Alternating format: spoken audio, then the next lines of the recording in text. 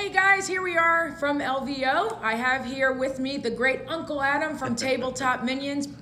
Be sure to subscribe to Tabletop Minions if you haven't already. He has a lot of followers, but that's for good reason. Every week he comes out with videos, and then you have a show every other Sunday. Yeah, I do a live show on YouTube every other Sunday, but every Friday I put out a different, like pre-recorded and edited and all that kind of video. And it comes out in the morning? Yeah, it comes out early morning. Okay, early morning. So you got to make sure you get up nice and early, you have your coffee, and then you watch a Tabletop Minions video. Absolutely. Today, and on this video, while we're here at LVO, there's an app that Uncle Adam has come out with, and it's called GameFor. It is a free app to download. You can get it through Android or iOS if you have iPhone. So we're going to be talking about that today. But first, I'd like to know, how is your LVO been now that we're in the last day? Good. I was very glad to be able to get in because leaving Wisconsin, there was this big ice storm, so I just barely kind of got out in time. And then there was some kind of slowdowns, getting through Minneapolis, and there was a lot of snow and all that stuff. So I was luckily able to get here on Thursday night in time for the big media panel. It was like me and Kenny Boucher and Rob Baer and Jeff Robinson and Jonathan and some other people. And so there was a audience and questions, and Blake and Ed from Life After the Cover Save were the moderators. Oh yeah, I love those guys. So a lot of fun, and the Las Vegas Open is really cool because of. You've got other stuff that you can do, like, there's times when maybe there's downtime and then you're going to go and there's good restaurants all over the place. Honestly, I haven't been outside since Thursday. Like, I've been in this structure the entire time. It's so easy to do that because there's so much to do. Yeah, absolutely. And a lot of the buildings and hotels and casinos. They're like connected. They're connected, kind of like Gen Con is and stuff. And so it's very easy, especially if you're busy and you do a lot of stuff like we do, to sit there and basically stay in the building the entire time. Yeah. So. And I taught a seminar on Friday night and one on Saturday night about YouTube. One was more about the technical kind of nerd stuff and editing and cameras and audio and all that stuff and lighting. And then the other one was about more like branding and marketing and content and that the more soft stuff to some degree. It's all important stuff to know. Absolutely. And they depend on people like us to learn. And even though I know a lot about what one should be doing in order to promote and to put together a channel and such, even I'm still learning, and there's always so many new things to learn because technology is constantly progressing and there's new programs and stuff. One thing I'm thinking about doing in regard to the videos was changing what editing program I was using. Like, I currently use VSDC. I think that's how I say it. I get those letters confused. But it's like there's a free version and then there's a version you pay $15 a year for. Sure. But sometimes it'll constantly crash or whatever. And so I was thinking about looking at another program like Nestor from Nessie Knows has been using Filmora. Oh, okay. And for $60 you can get a lifetime sub and stuff. Have you ever used it? No, I haven't. For years, I've predominantly used, it used to be owned by Sony, and it was a editing package called Vegas, strangely enough. But it was a Vegas Movie Studio, which was kind of the lower end version. And then now I've upgraded to Vegas Pro, so that it's a bit more expensive, but it has more usability. It has more features and things like that are really kind of helpful and actually help speed me along on certain editing tasks. Sony doesn't own it anymore. I think it's a German company called Magix, like Magix. I'll have to look at that. Yeah, it's a nice. It's a really good piece of software. Like, even the movie studio version, which was the cheaper version, I think it's maybe $100. It's really very powerful. I can do all my overlays and multi-camera stuff and tweak all kinds of audio things. It's got a bit of a learning curve, but once you figure it out, it's really quite powerful. So that's one of the things I like to use. There's a lot of other software out there from a lot of different people, though. Oh, for sure, but I'm definitely going to look at that. Well, let's talk about GameFor since that's what we're here. I wanted to do a video with Uncle Adam. We tried to do it last Adepticon, but him and I were both so busy. We were lucky we saw each other for 10 seconds throughout the entire duration of the con. I wanted to share with you guys what GameFor is and what it does, because I feel that it's great. It's going to be great for the community. Companies can advertise on them, and game stores can put in their events, and also you could find out about conventions and other events going on in your area, or when you travel, if you travel a lot for work and you have some time off, a day off or whatever, then you can sit there and look and be like, oh, let's see what's going on while I'm here in Vegas or wherever. Sure. Yeah. So yeah, come on, tell us all you can about it. Yeah, so I work for a small company. We make apps and websites, and we do it for a lot of different kinds of normal companies, insurance companies, manufacturers, things like that. But the 5 of us who work for the company, we're all tabletop gamers. Yeah. And so we were like, there needs to be an app that allows you to be able to find events going on near you, players who are looking to play specific games near you, yep. stores near you, or also, like you said, wherever you go. So we launched it last year about March. So March of 2018 was when we really kind of mainly launched it. So we're not quite to the year mark. And there's a game events listing that's in there that you can find local games that are going on near you, and it's stores that predominantly put those in, but it's not all stores. It's also groups and clubs. Mm-hmm. We added groups and club support last year, so that and that's big definitely over in the UK. Like, there's a lot of groups and clubs as opposed to like another, because they don't have as much place, don't have as much room in game stores to play. Yeah. So the groups and clubs for wargaming specifically, they like rent a spot and stuff like that, and then they can get more people added to their groups or clubs and all that kind of stuff. But it is designed not just for wargaming; it's designed for all types of tabletop gaming. So it's for board gaming, it's for collectible card games, it's for role-playing games, and also for wargaming. And you can, like, let's say you don't play, collectible card games. There's a little filter at the bottom. You can like click on and say, I don't want to see any stuff from collectible card games. Oh yeah. And then that helps to kind of like weed out some of the stuff that you don't want to work on or don't want to look at. You mentioned conventions support. Mm-hmm. That's actually coming in about 2 to 3 weeks from today. And we'll be adding that in, so you'll be able to search for conventions in your local area, or again, if you're traveling somewhere. Our store database, our store finder in the app, is more than 6,400 stores worldwide. That's so great. Yeah, so anywhere you travel in the world, you can pull out the phone and it'll show you where the closest store is at any time. So, how would, for example, sure. Let's say we have some smaller game store owners mm-hmm. watching this. Yeah.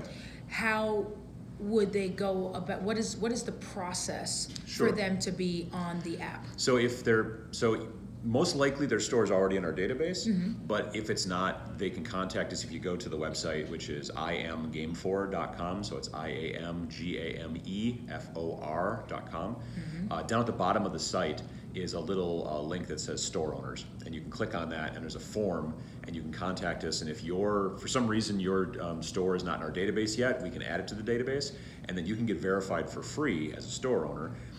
And if you get verified for free, then you can start putting your events in there, and they will show up in the game thing. Sweet. And so it's totally free to be able to do that. So it's totally free. Yeah, okay, yeah. That's excellent to know. Yeah.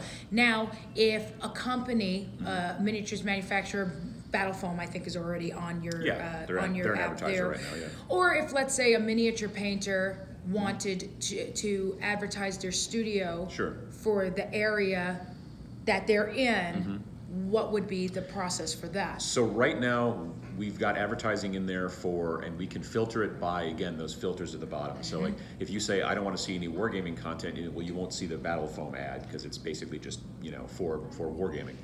But we're adding more advertising all the time to those sections. We've got a couple different companies that are going to be starting actually in the next couple of months. But right now we don't have the ability to do regional advertising. Okay. But we're going to be doing that soon. That's on our roadmap. So that if you were a store, or if you were a commission painter who wanted to work locally, or whatever, or if you were a convention and you wanted to go beyond just the normal free convention listing you're able to get through the update to the app that's coming in a couple of weeks, if you wanted to advertise to collectible card game players because you're doing some big collectible card game tournament, you will be able to soon be able to advertise in just a certain region. We base that off of, I was going to say zip codes, but it's technically not. It's based off of an API through Google that has a big location of places kind of database and stuff. So you could say, I want to do 50 miles from this city, and catch that entire radius and do that kind of thing. So good. That'll be coming soon, but it's good. not quite launched yet. Yeah, So. well, I mean, for example, for me, like Yeah. with Metalhead Minis would put it, we deal with all over the world. Sure, yeah. So for me, I wouldn't have to do regional, but I know Yeah. that there are some studio painters or commission painters that only want to concentrate on locally, and they don't really want to deal with overseas, they don't want to ship a lot. Right, they don't want to ship a lot, or it's hard, language barriers, or cultural differences, whatever the case may be. And so I just didn't know if that was a thing, but for companies like mine, it wouldn't really matter so much, because we do deal with all over the world. But that'll be the regional advertising thing has been a request that we've had for a while, and it's on our roadmap, so it's coming soon too. We've got a lot of different kind of things. We're constantly updating it. We've got these our main job, our main like businesses that we work with and all that kind of stuff, and that's what pays the bills and everything like that. But this is, I don't want to say it's a side project, but it is. We generally have somebody working on it almost all the time. And then maybe that person then moves to some other paid product or project that we're working for another client, but then this person's done and then they move to that. So I'm the designer, the visual designer, and then we've got 4 developers, and so it's constantly updating, and it's been a lot of fun. Right now, we've got more than 27,000 registered users worldwide. We've got 1,000 groups, more than 1,000 groups. Like I said, the store listing is, like I said, 6,400 stores worldwide. About 2,000 are in America alone, which we didn't really even know when we first started out. When we first started out building that store database, we had 5,800, and we're like, that's amazing that there's 5,800 stores. And since then, we found tons of them that we've missed. And that's a big benefit to the app, is that when you wanted to, let's say you were going to travel someplace and you wanted to find the game stores in that local area, it's always been very tough. Because like sometimes you find them on, like you type in game stores into Google and maybe they show you video game stores and there's all kinds of different things. So we spent a really long time building this huge list, and then since we've launched, we've still had to add another, 6,000 to that list, because people have contacted us and all that kind of stuff. And some stores closed, and so we take them out as well. But the fact that we went from 600 is what I meant, sorry. But since we went from 5,800 to 6,400 in not quite a year, it's amazing to me. I didn't think there was that many stores in the world. It really, well, the thing is that what I noticed, I worked in the music industry before I worked in the gaming industry, and when the economy crash happened, people were not so inclined to do things like spend $300 on a refret for a guitar or a bass and stuff like that, and people were being more mindful of how much bang they were getting for your buck. So, for example, going to the movies typically for 2 people is typically a $60 trip. Do you agree? Because you pay $30 for the tickets, and you buy food or Depends whatever, on where you live. or where you eat and stuff like that, unless it's like a dollar theater buy you or something, So then you spend about $60 for 2 people, and you're only getting entertainment for anywhere from 2 to 4 hours. Right? And then you go and buy a video game. The video game will cost you between $40 and $60, and then you get 40 to 50 hours of gameplay out of it, typically. Right? So people were more mindful about. So because of that, I feel that is when the gaming industry really made a boom. Yeah, no, absolutely, because you had people who were, you look at, like, I'm going to buy, like a board game or something like that. You can get a lot of time out of a board game, and maybe it's $40, maybe it's 60, maybe it's 80, depending on how big and how many parts and all that stuff. But and there's a lot of replayability in a lot of those types of things. With wargaming and miniatures like we do, if you enjoy it, which not everybody does, but I'm trying to get more people to enjoy it. It's a work in progress. Exactly. But if you do that, there's the time that it takes to actually build and paint, and then there's the time that you get to play as well. And if you enjoy both of those parts of it, it's really a good return on investment to make it make it weird, but and that's how gaming just made such a. And there used to not be that many game stores, because there were people doing it, but it was kind of more hidden than anything else. And now everybody's totally open about, because you remember in the 80s with the whole D&D thing. Satanic Panic and all that stuff. Absolutely. And now, like, I just saw a picture on Twitter, and it was Will Wheaton and William Shatner and Kareem Abdul-Jabbar and the entire cast of the Big Bang Theory, and they're all playing D&D in like an upcoming episode. And you can see like real D&D books. They didn't make up a fake thing. They're playing Dungeons and Dragons. It's all 5th edition books and all that stuff. And that's like the most popular show on television or whatever. It's amazing. Like right now, role-playing games have got this amazing, especially Dungeons and Dragons, got this amazing renaissance. And so like one of the things that we do in the app is we have something that's called looking for players. So instead of finding just specific events that are already happening at game stores, looking for players is kind of like that 3x5 card stuck to the corkboard at the back of the game shop that says we're looking for a cleric on Thursday nights, you know, call Bob at this number. Except now you can be seeing that throughout your entire area, and you don't have to call Bob, and then now he's got your phone number, you got his phone number. You can just send a message through the app, and you know, you don't have to share emails, you don't have to worry about any kind of spam or anything like that. Good. Yeah, it's all the messaging's all done within the app. So we're very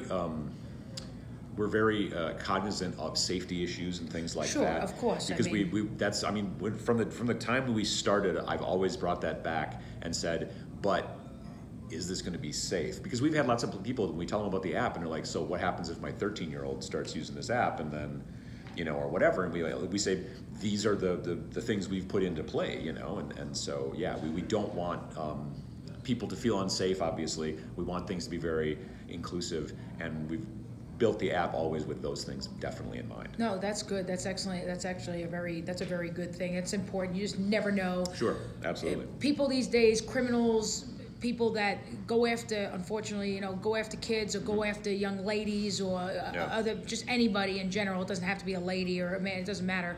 Even just a predator in general.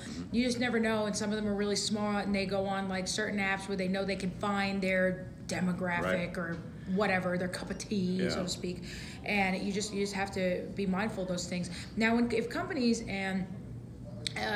want to advertise and pay for advertisement, is all the information for them of the cost, the rates, is that on the site as well? Yeah, down at the bottom where there's a little thing for store owners, there's also another little button that says advertisers, and we've got our rate card in there and all that information. Oh, good, it's a PDF they can download. Yeah, because I remember that at Gen Con you gave out the flyers, and I posted that up on my Facebook and stuff like that, but I just wanted to make sure that they had online access to that too. So the site is IamGameFor.com, spelled IamGameFor.com. Absolutely. All right. So, Uncle Adam, thank you so much. Absolutely. It's such an honor to be around you. You're awesome. We absolutely love you. We're huge fans of yours. Thanks. I appreciate it. Really. But yes, so be sure, if you don't already subscribe to Tabletop Minions, is that Tabletop? Tabletop Minions is two separate words, the Tabletop and the Minions. Well, if you just type in Tabletop Minions into YouTube, you'll find it. It'll be the first thing that pops up. That I know, because that's how I found it in the first place. But yeah, and every Friday morning he has videos that comes out, and he talks about all kinds of things gaming related,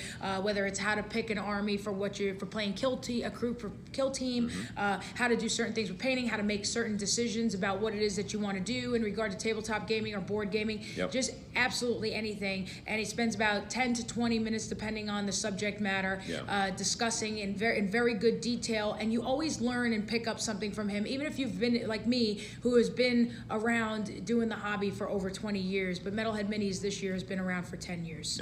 So yeah, I've been doing it professionally, officially for 10 years. And even so, every time I watch the videos, I always pick up something. So definitely be sure to subscribe. And hi from LVO if you're not here. But other than that, be sure to like, comment, and subscribe, and share this video so everybody knows about this good man over here and about GameFor, because it's good for your community and your local game store. This is a good way to also support your local game store. This is one way, is tell your store owner, if they don't already know, that this is available, the website to go to, so that they can advertise their events and get more traffic into their stores, because I know that that's a problem for some stores in some areas, and in some cases people are not even aware of certain events and stores that are in their area, because like he said, it's tough. And people, when they type in Google and say game store in an area because I'm on vacation traveling or for business or whatever, and they're seeing everything but, then people usually don't want to be bothered. They're just like, well, that's not what I want. If I wanted GameStop, I would just find GameStop, you know?